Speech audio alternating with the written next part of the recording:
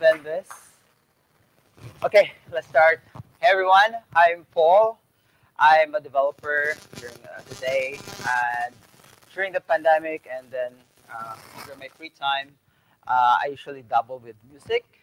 So this is my hobby. I don't get paid for producing music. I just my passion to do so. So what I'm doing here today, that's my passion. That's what I'm sharing here with you. And just a shout out to my friends who are here today. I'm very happy. My friends from DataKind, BDX, from the community, my friends from the workplaces that I used to work to, and the whole FOSSASIA family and the tech community here in Singapore. Welcome. Thanks for coming here. My Filipino friends there. Thank you.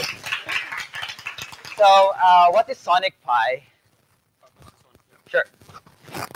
Sonic Pi is the marketing thing that they put there is,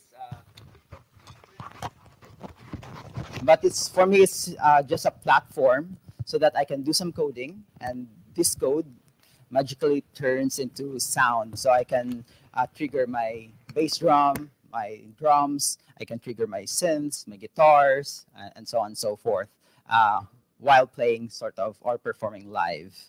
But I think I can demo this more by doing it coding, live coding, like how I use or how people use Sonic Pi. So before that, our set list for today is very simple. We'll just make some notes and chords, the basic ones, make some drum beats to support our music, use some external synths if the sounds or instruments inside Sonic Pi is not good for you, you want to use your own synths, I'll try to show you that. And then ultimately make that as a backing track, and then I can just play my guitar. So let me open the Sonic Pi. So I'll just clear this off.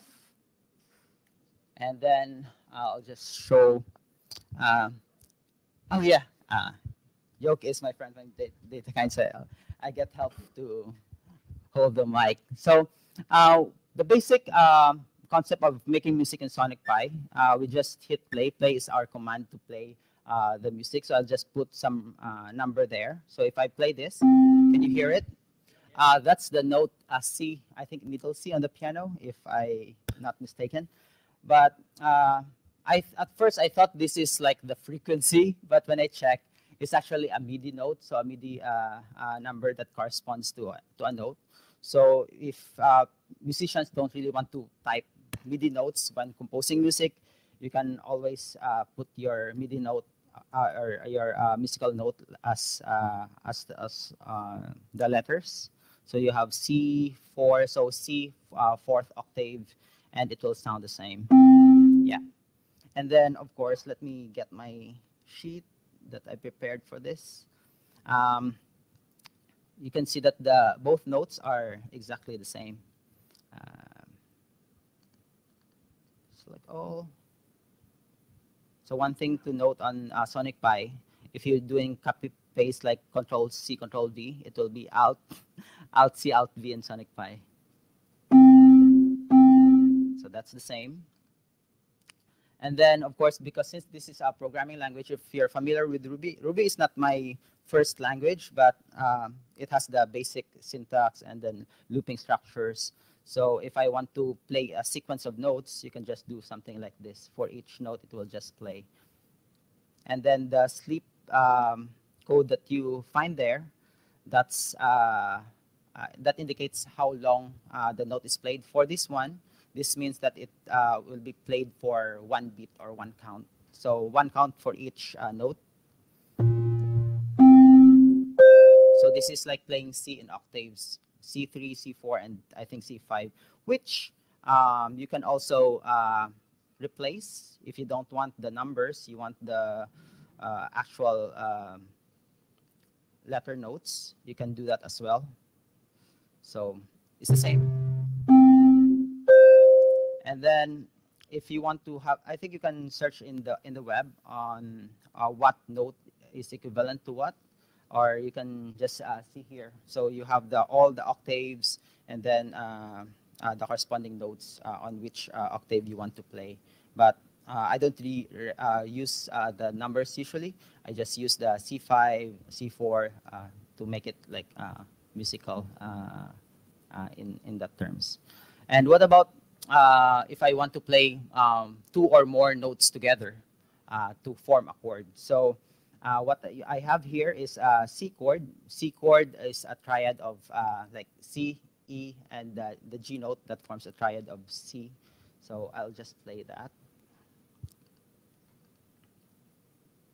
So V. So this one, what I'm doing here is I'm going to play each note individually, C, E, G, and then I'll play them as a chord. So if I don't put sleep in between, they will be played as one.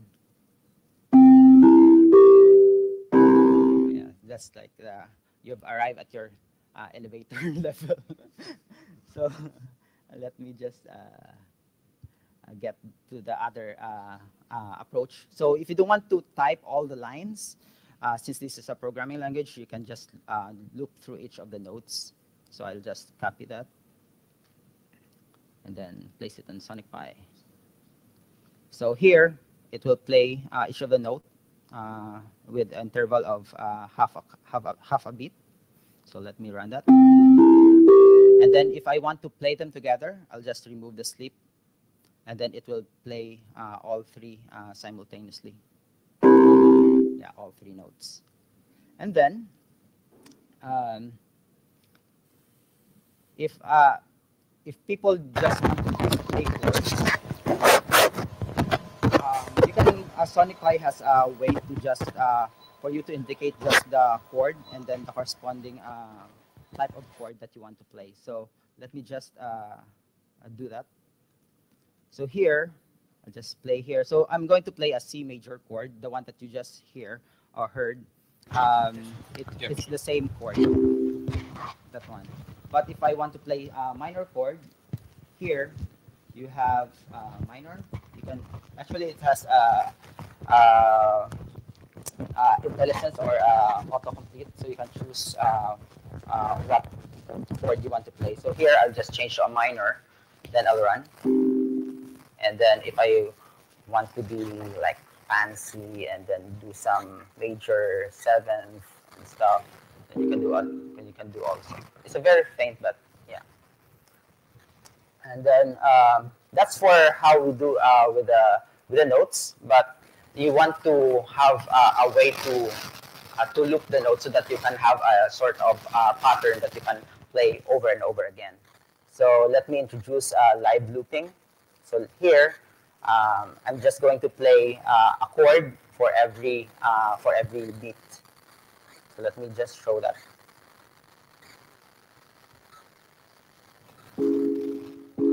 So for every beat, you can hear the note, the chord, I mean. And then let me just stop that. And then usually for chord patterns, you have like a few chords, so you can have transition. Let me just show a bit of that as well.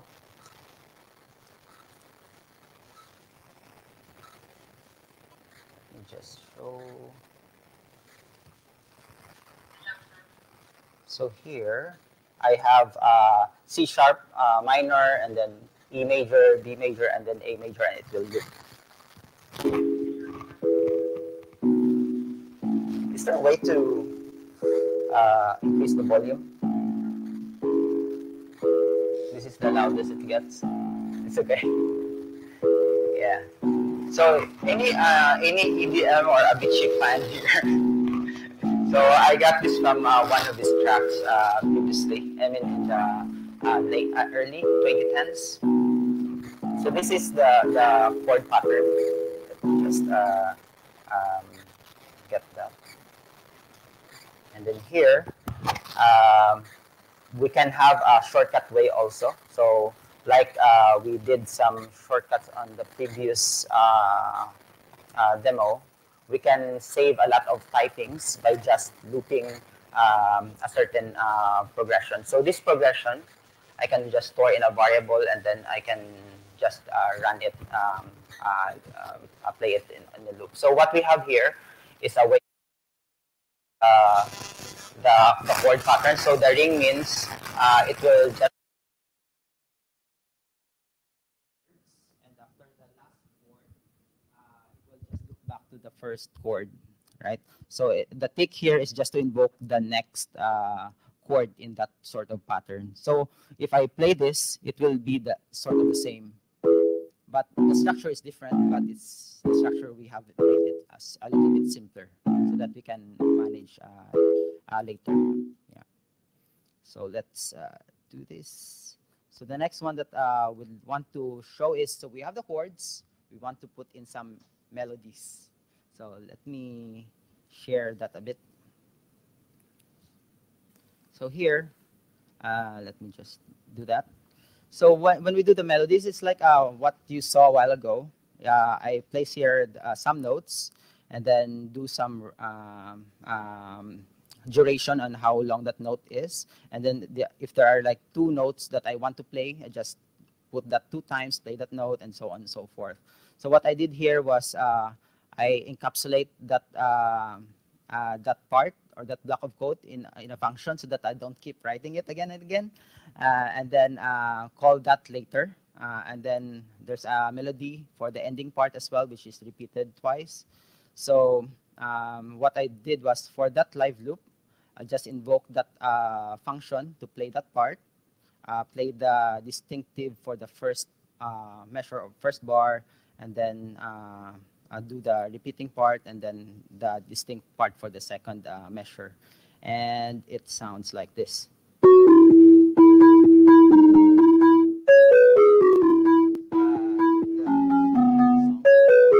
So this is the melody part.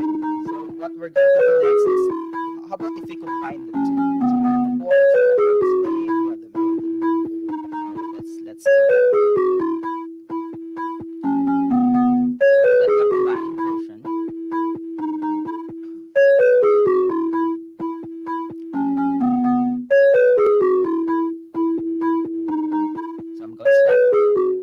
Then we can find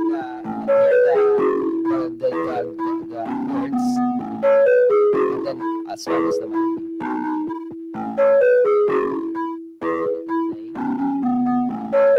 Next one will be it's quite plain, it's just melody and words. Since this is EDM, factors of EDM is to have the beat like a ching ching beat. So let's put that ching ching. So I'm going to copy this and then introduce them.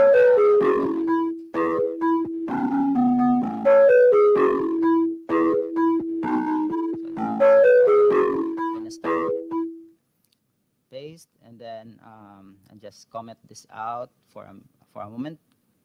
So alt slash, and then we have this one is like it does nothing, but since we are going to have multiple drums and then parts like hi-hats, bass drum, and stuff, I just put there as a metronome, so it will sync to that live loop, and then so that when we add the instruments later, the sound will be in sync. So this one is our chug chug. Where's the chug chug? There is. So it's like 128 beats per minute, and it's driving for each beat. And then what we're going to add now is we want the. So we're going to add some snares. Actually, in Avicii does the claps, but I don't have a clap sound here. So instead of clap, I'll just do what you call this? I'll just do snare instead of a clap. Should be there. And then, although this won't be the EDM style because I'm going to add some hi-hats, but just to demo how it works like a drum kit.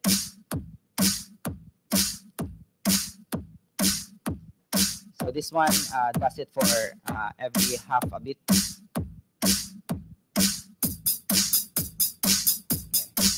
And then usually you want to know what is the start of the measure. So every like maybe 8 counts, I'm going to hit the crash cymbal.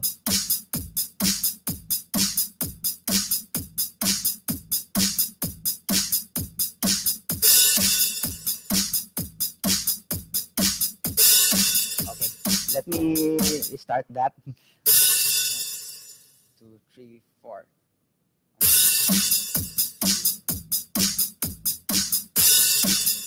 10 minutes. Okay. let me stop that, and then so that we can do more. Sometimes I get carried away doing this. So let's do all the melody and then the drums.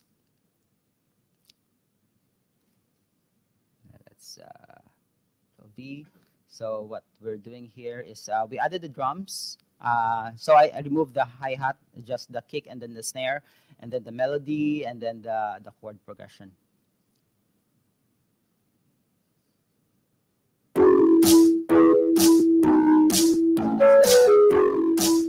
The melody, chords, and with our drum and snare.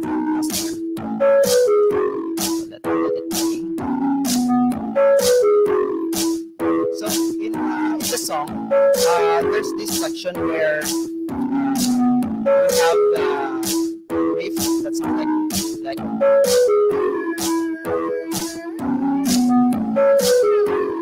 something like that. So we're taking that.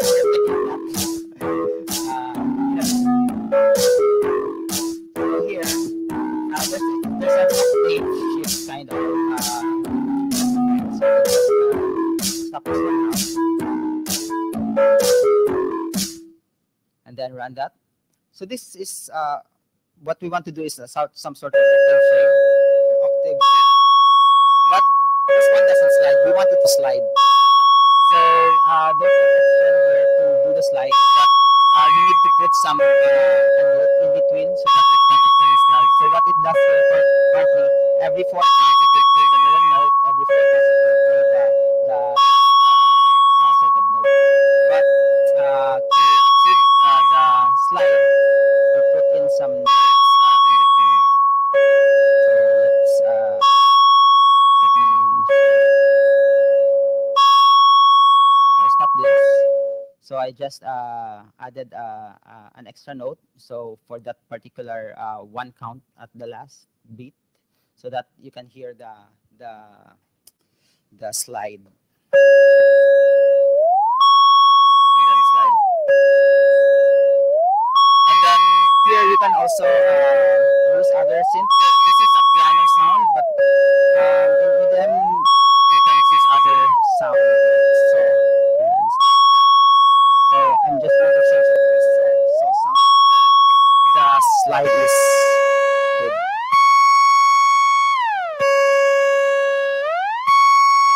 So that is like one riff effect. Let's do this. And then the other one is if we want to use an external sound, like here, I have another sound here called Bespoke. But it doesn't sound. Oh no.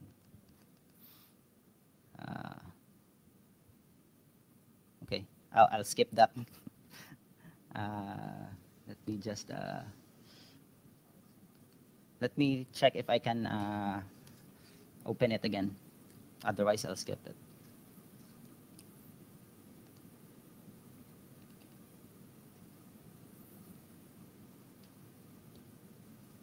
So instruments, keyboard. Where's the keyboard?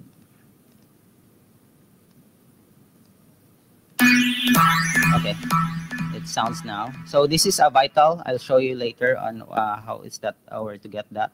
But I'm going to use that as my external synth. And then here, I'm just going to call an outside synth.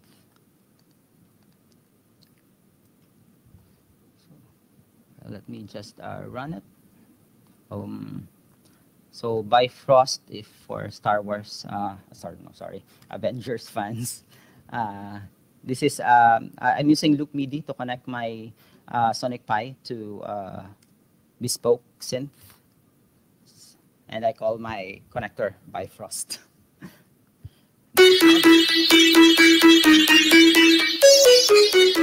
So that synth that you hear, that is from Bespoke. This is the one that you're hearing. With that.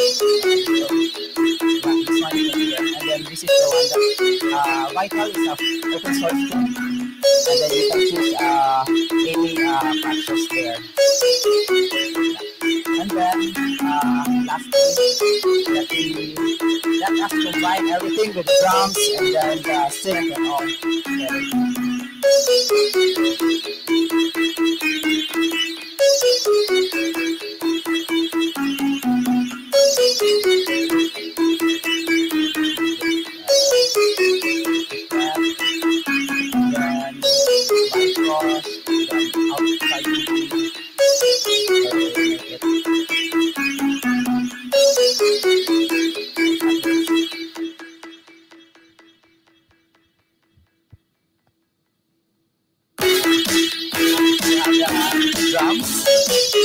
Is below, I think, the drums. Drums, you have it, the snare, and then the kick. But there's, we did, we did, in the upbeat, right? Let's add that. So I will take it up a while ago. If we want to add that, we can just shift gears up that one.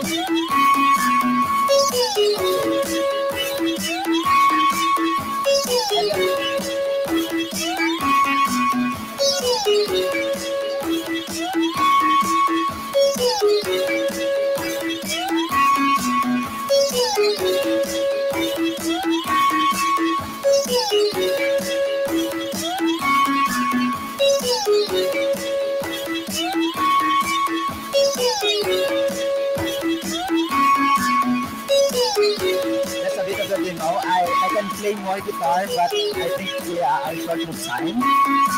There's like, we can do more. So here, let me just remove the main. You can start to stop part here. So let's say you want to stop the string and then just do the tube thing. You can do that as well. So like there. And then remove the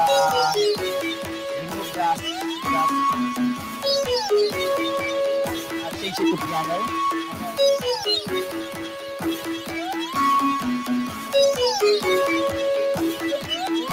So I haven't researched this, but this is something like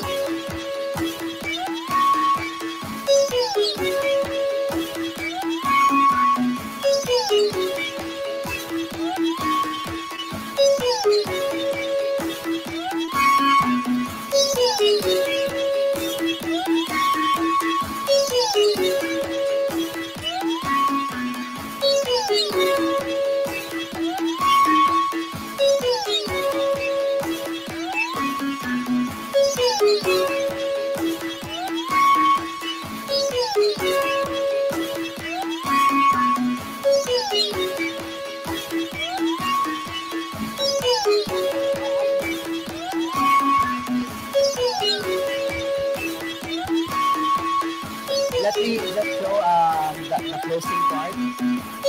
So if you want to know more, you can go there. That's the Sonic Fly website. You can download. I think it was in Mac, Windows, and I think this comes with Raspberry Pi. If you have Raspberry Pi, I think it's built in. For the code, the one that you saw a while ago, I tried to upload there your code.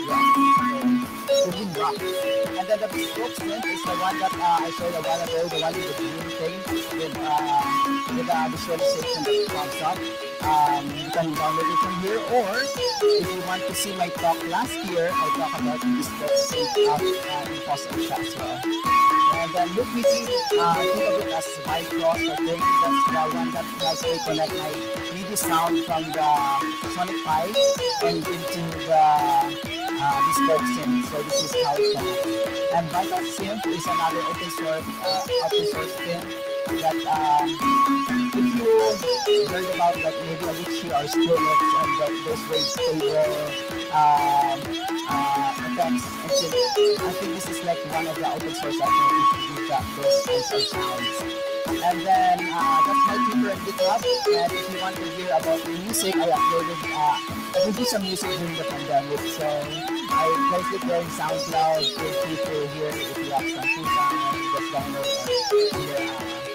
various music. Usually I play that guitar tracks, some piano tracks during my spare time.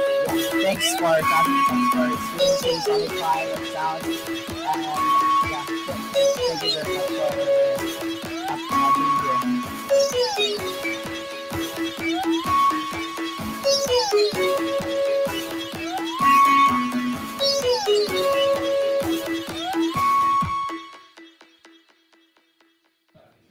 Thank you very much. It's been amazing. Paul, do you have any questions for Paul here?